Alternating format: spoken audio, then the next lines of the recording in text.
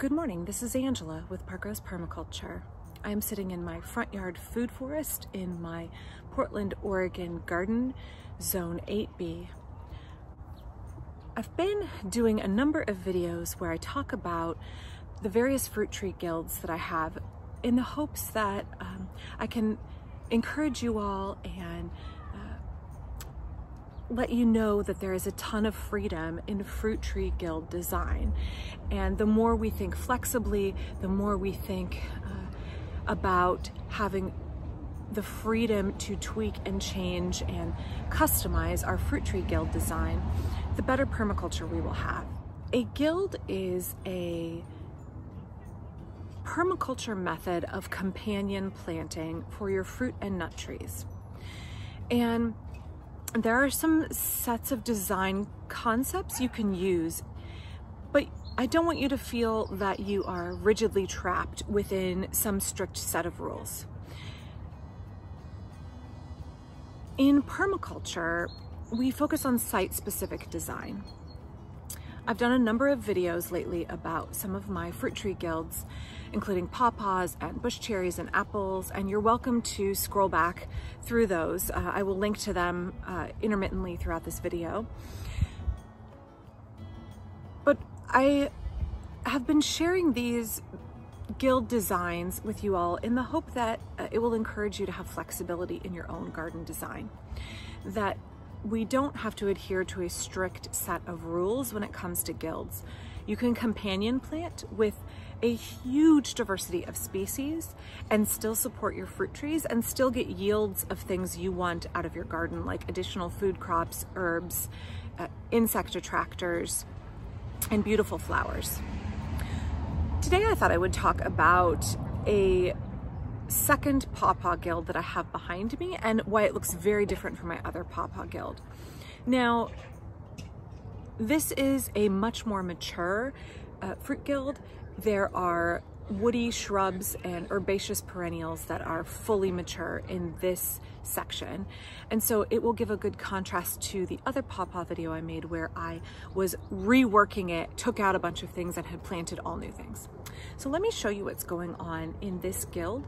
And if you are growing pawpaws or other fruit trees in your garden, maybe it will give you some inspiration for some of the possibilities of things you can underplant your trees. First off, look at all the baby pawpaws that are set all over this tree. I'm super excited. I have been hand pollinating my pawpaws religiously every afternoon, and now I have a really good fruit set on 2 of my 3 pawpaws, so I'm real excited about that.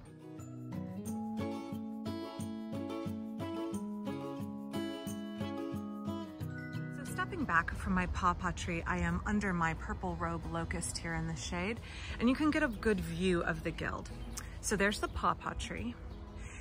This is an area that originally had annual veggies in it. In fact, my whole front yard originally had annual veggies. I will be doing a video soon on succession here in the front yard.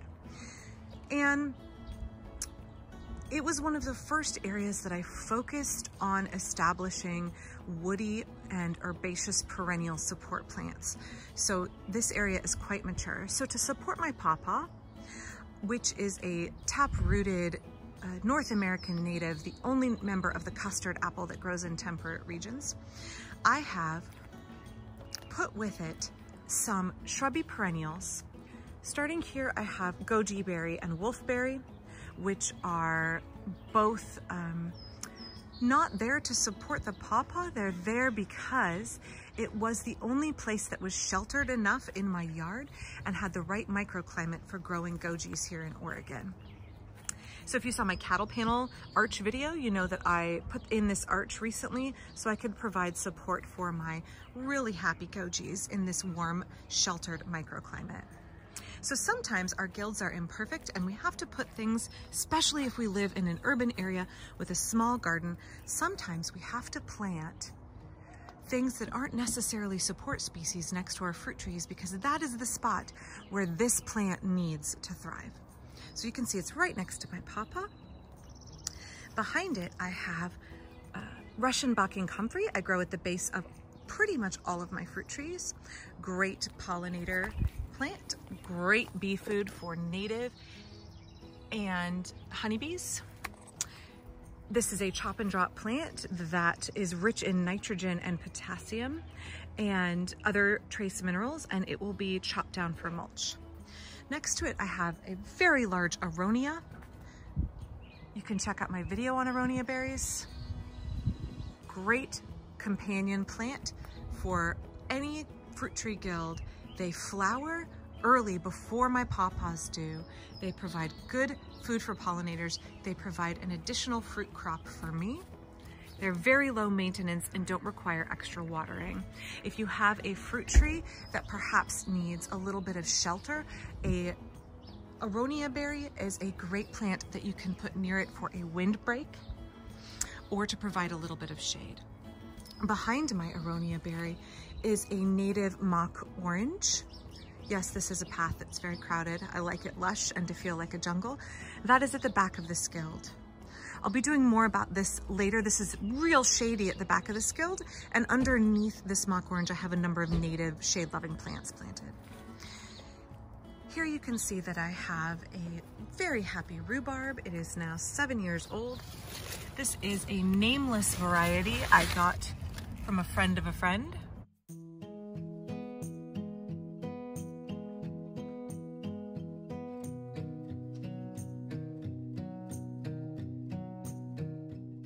I love rhubarbs next to my fruit trees because this big leaf captures rainwater and funnels it down into the base of the plant. So if you have it near your fruit trees, it is funneling water down to the base of the plant.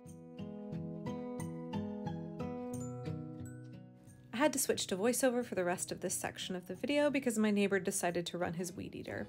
Now here below the rhubarb, in an area that is now quite shady, I have just this spring added geranium nodosum, which is a shade-tolerant geranium. It will have pink flowers that really bring in the honeybees and bumblebees, and it will be a great ground cover to conserve water. This whole bed is a modified hugel bed using maple logs. It really does a good job of holding in the water, and all around the edges of the maple logs, the native coastal strawberries proliferate. They love all these little cracks and crevices around the edges of the bed. One of my favorite native ground covers. In this area, I also let columbine freely self-sow. It is a delicate, lovely ornamental flower that is also edible. Here you can see it has expressed its own genetic diversity and has chosen to produce white blossoms. It also comes up in pink and maroon and purple in this bed.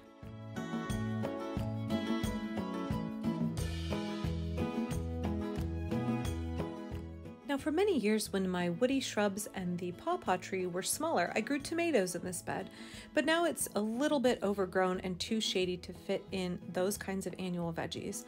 I have recently added some bearded iris cuttings you can see here.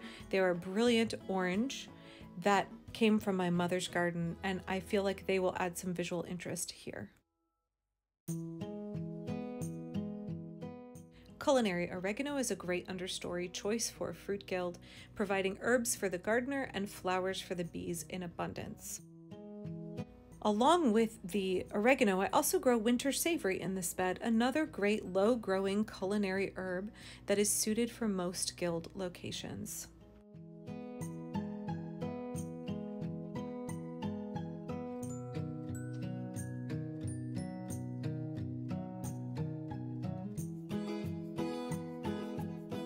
So that's a look at one of my 3 pawpaw guilds here in my food forest in Portland, Oregon.